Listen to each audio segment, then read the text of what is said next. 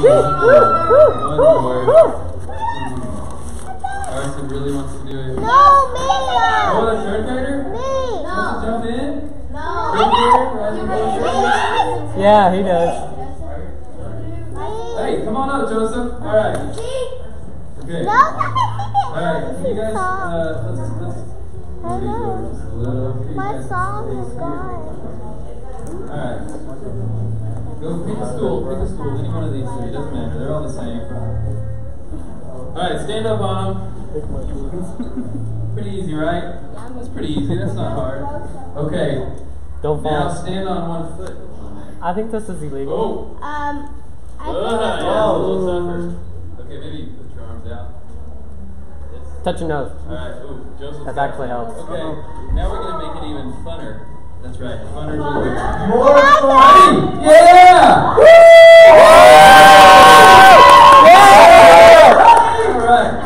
Alright. Let's see. Let's get where Mr. Jeremy is. Oh yeah, we get to peg him. Alright, everyone come back here, Mr. Jeremy is. Come on, everybody. Back here. Grab a ball or two. We're putting for everybody. We're putting for everybody. Oh my God, I'm going to hurt little people.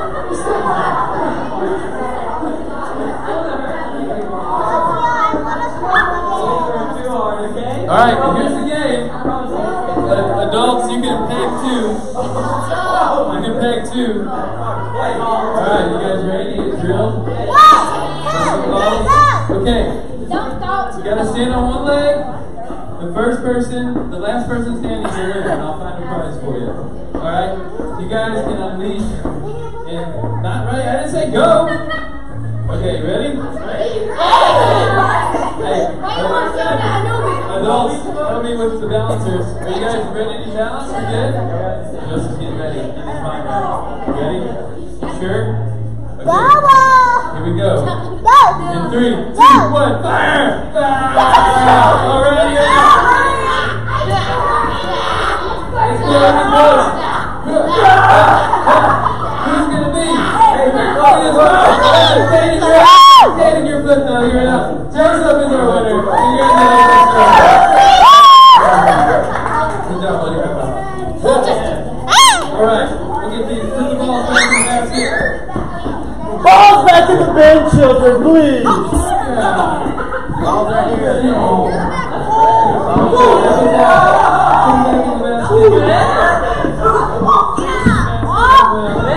Put a little loop on it.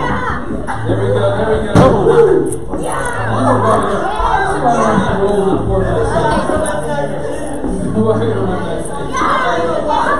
Alright, we'll get the rest in just a minute. We gotta get it on. Go quickly, go quickly. I've been hiding some. Wait. Mikey, you've been having a great year. Don't ruin it, Micah. Alright, thank you guys. Okay, Mr. Cisco. Yes. You ready? Ooh, you probably got in it. Jeremy over there. Oh. Darn, Jeremy. Alright, Cisco's preaching. Now, well, this is Cisco's has been in 456 First Service for a long time. Actually, he was here from the beginning, Yep. if I recall, when 456 started. So this is, he's not leaving 456, just making that clear, but he's not going to leave in Sunday morning. No! At least we have you, Tucker. I wanted to go to It's Sunday okay. night, but my daughter won't let me. You're the father, make that decision yourself!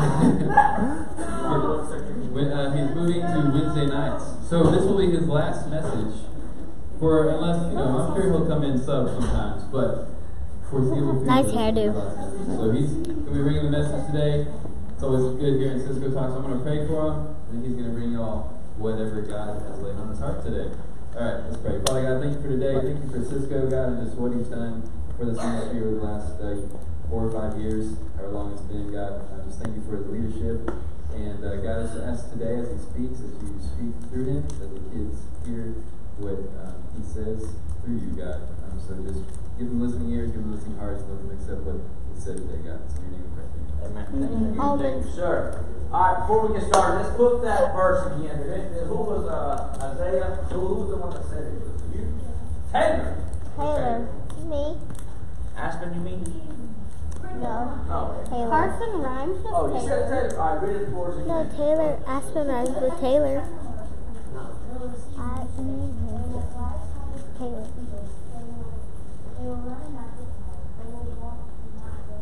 All right. Thank you. Let's leave that up for a minute. So, guys, before we get started, I always run short when I'm up here, so I want to kind of put some things in between.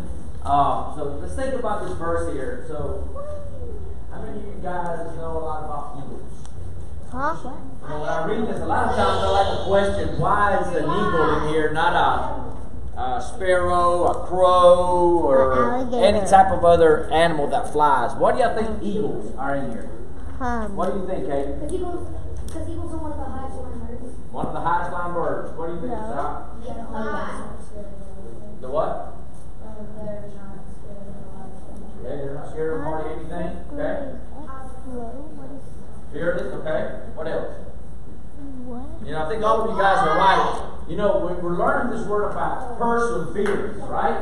Which Right. is never giving up, just continuing to fight through. But if you read about eagles, a lot of times when they get attacked, or like crows try to fight them, what do you think they do? They All right, raise your hand. What do you think eagles do when crows try to attack them? run away. They run away? Yeah, raise actually, your they do. hand. Actually, they do. They fly so high where the crows can't get to them. So as we're learning about this, think about what eagles are. And when it says it's going to give you your strength, right? And it's going to fly as high as eagles. Sometimes you got to get away from junk. Sometimes you got to get away from things that bother you. Sometimes you have to get away from sin for sure. And I think this verse that we're leading off with is perfect for today on what we're going to be talking about. So with that said, I'm going to show you a few images. Please raise your hand, and if you're a rising fourth grader, you are, okay. Well, can you tell us the rules? Miss Aspen, what kind of rules do we follow in here? Does anybody know the rules anymore? Don't talk while the teacher's talking. Don't talk while the teacher's talking. Don't leave trash. Respect, yes, respect. Respect who? Yeah, what else? Trash for trash?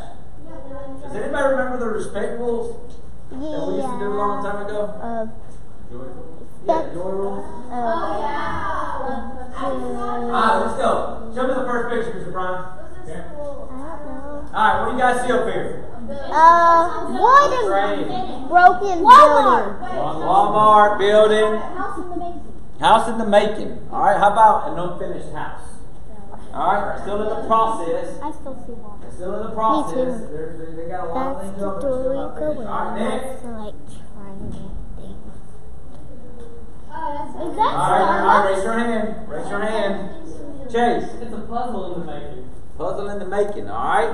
Next. Baking. It's the Okay, it's a book. Question mark. A question mark. Book is making, I'm at. Book in the making. Alright, next. No. Oh my God, that's so easy. Legos in the building. Making. Unfinished Lego building. Alright, next. Carson. Oh, yeah, this is one I love. What is this? Vegetables. Raise your hand. Child. Hey, what is it? Sparkling green beans. Unfinished vegetables. Child. Now, I'm honest. You guys are honest. It has no This is this is probably like your plate at home a lot of times when you eat vegetables, right? Just kind of I hate vegetables. vegetables. Alright, so what? I just eat carrots. Listen up. What do all these images have in common? They're unfinished, right? And if we think about our lives, how often do we begin something and not finish it? A lot, right? And sometimes the things that truly don't really matter, I guess, but then there are things that really matter. Like, you know, sometimes your devotion, spending time with Jesus. There's times you may be in a team and you get hurt. time that you may be pushed. You may be pushed for time if you're working on a project at school, and how do you find the strength to get through it so you can turn it in on time? Whatever that may be. So today what we're going to do, we're going to show Mr. Tyler's going to come out here, and if you guys know that Tyler, he runs a pretty good bit, right? Look at him. Yes, sir! He's a runner. So he's going to go in a race. He's going to do in a race. And, Look at those quads! Look at the quads. So we know Mr. Tyler's going to do really good in his race. He's a fast runner, but you know what, guys? We need to help him. How many of you think we need to help him? Kind of get ready. Yeah, let's do it. I'm going to help him. So we're going to give him a backpack before he gets started. Okay? Backpack, Mr. Tyler. Okay. If you put it on for us, and I'm going to prepare him before he gets to the race. Okay? So I know Mr. Tyler loves sports. Okay? He loves sports. So I'm going to pack a little football. Alright, so I'm going to pack my football in his backpack. That way, as he's running, before he gets to the start line, he has a good football to run with, right? Yeah, exactly. And then, I know he's a gamer. How many of you guys are gamers? How many of you guys like to play games? No. Yeah? So we'll pack him a little I like Wii to do. remote for the race as well. Computer gamer? Alright, so we're going to pack him this here, and there we go. We're getting him ready. And we're going to do like a half marathon or full marathon. What do you think you should run? A full? A half? Let's do a full. We better prepare him a little bit more. And I know he's big, and that's how he got the big quads, lifting weights. So we're going to pack him some weights. I could do them. Tanya, I could do it. What? I could do it. That makes you stronger. Why would he run with all that? Why would you run anyway? Who runs these things? Alright. That may fall off. Now he's ready, guys. Is he ready? Yeah. Is he ready to run? Heavy, brother. I don't know if I can. Have a seat. Let me see it. Okay. Yeah, have a seat. So, guys, a lot of times, even runners, he was going to run a marathon. Does this make sense? And it reminds me of Hebrews 12:1. Okay, it reminds me of Hebrews 12:1. I need somebody to read this for me real loud. Jill, help us out. Jim.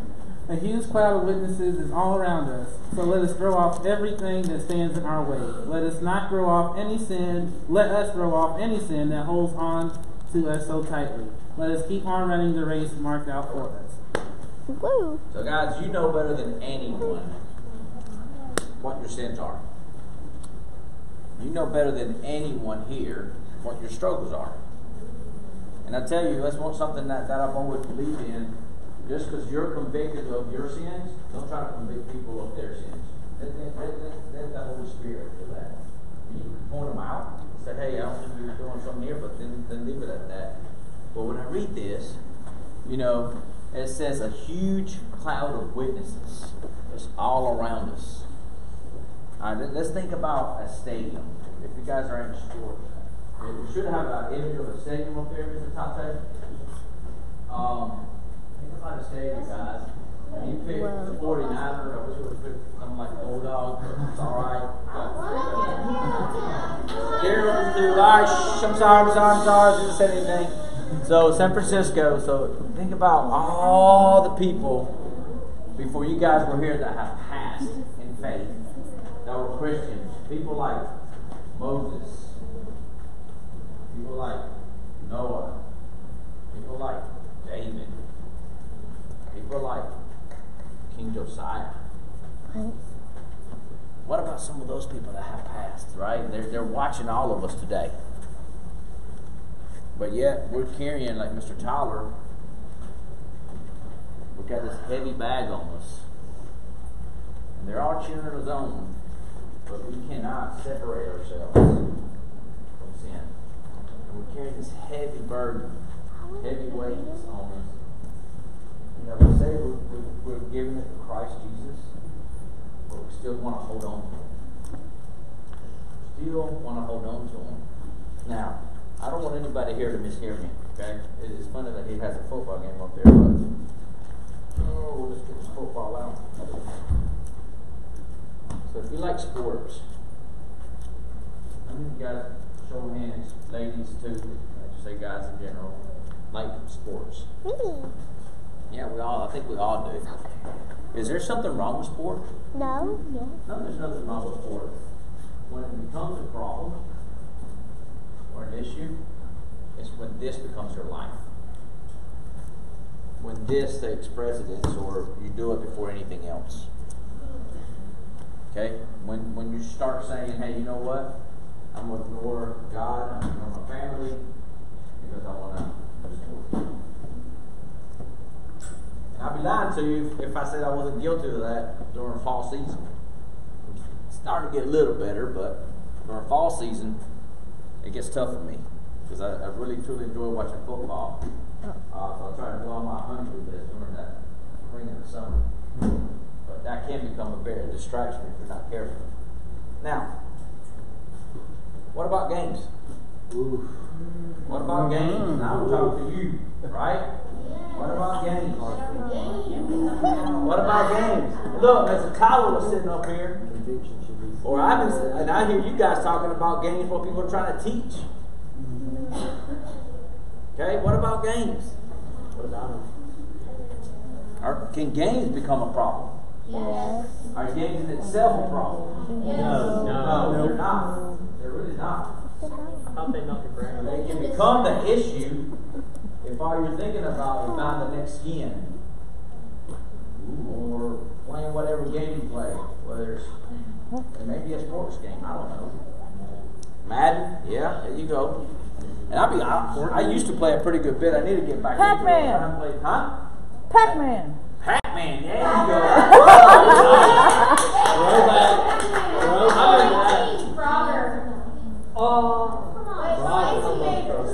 Alright, so it can become an issue, right? It can become an issue.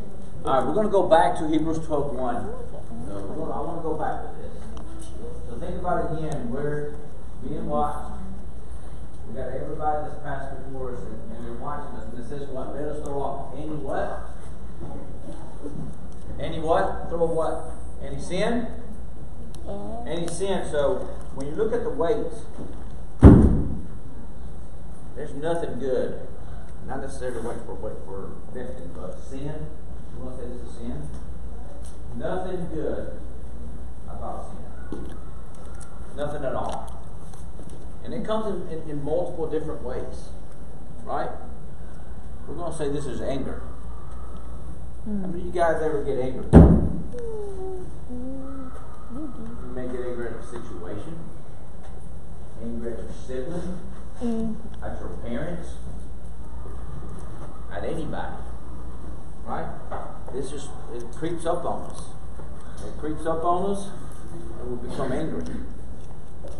Not good. Well, what about if you don't have an issue with that? Well, you got an issue with jealousy. Envy.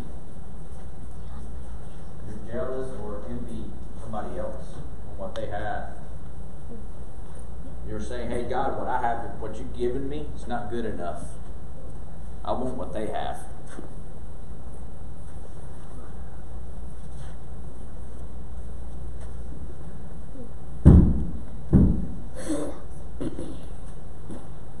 Or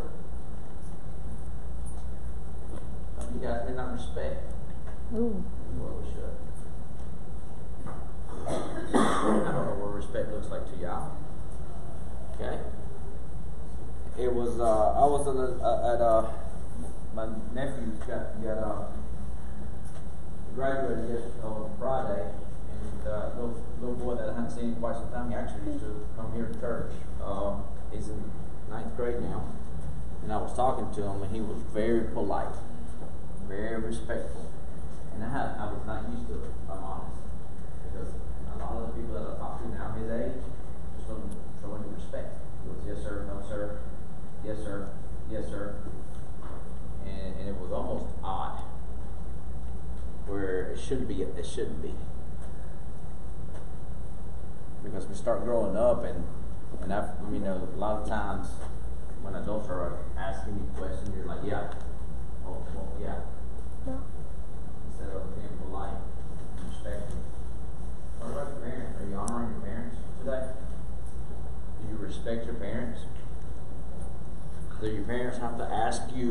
multiple times to do something.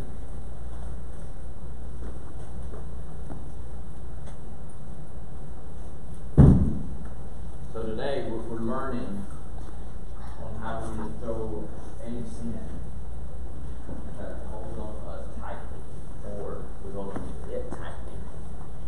Don't let it go. We're going to sing, and then we're going to go into life groups, small groups, and talk about some of that. Okay? What does that look like? What does it mean? I better find my thing. What gets in the way of finishing what you start? Okay, Jesus, when you look at Jesus, Jesus broke away. One, you read a lot in the Bible about Jesus going to pray in the mornings. You read a lot about Jesus praying sometimes at night, and sometimes he just broke away from all his disciples and apostles and just went to pray. He knew the importance of it. He knew what his purpose was. He knew what he had to do to get things done, persevere, and finish. Rising fourth graders, fifth, and sixth graders, they're old enough now to know right from wrong. They're old enough, way old enough, to start getting in some kind of daily devotion, spending time with God, praying. Right this morning, one of the things that I'm doing, I'm trying to add something good. One thing to add every month that's good, and I've added this, the word for the day, and today was prayer. And that's what I was talking about. How Jesus made it a priority to pray. God himself making it a priority. I think he wanted us, I know, he wanted us to know how important that is. So, let me pray for y'all. We'll pray for our worship leaders, and think about perseverance and what is stopping you from finishing what you start. Father God, we just thank you so much for your love. We thank you for your word. We thank you for who you are in us. Lord, we know that any time in our lives that we are doing something to glorify your name, Father, we're going to have so much thrown at us to derail us, to prevent us from finishing what we start, prevent us from spending time with you. Father, let that Holy Spirit convict us and do a 180 and come back running to you. Lord, we love you. We thank you for the worship leaders that are coming up here to sing with us and spend time with you, to worship with you. And Father, let us reflect on your love for us. We love you. Amen.